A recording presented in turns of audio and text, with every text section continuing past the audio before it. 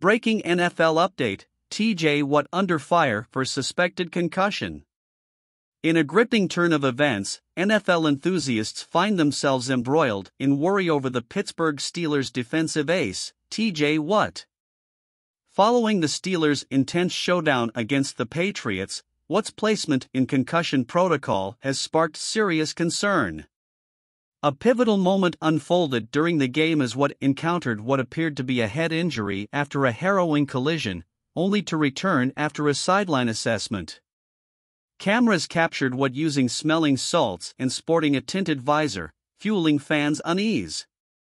Outrage ensued as news broke of the five-time Pro Bowler's protocol placement, questioning his return despite apparent signs of a possible concussion.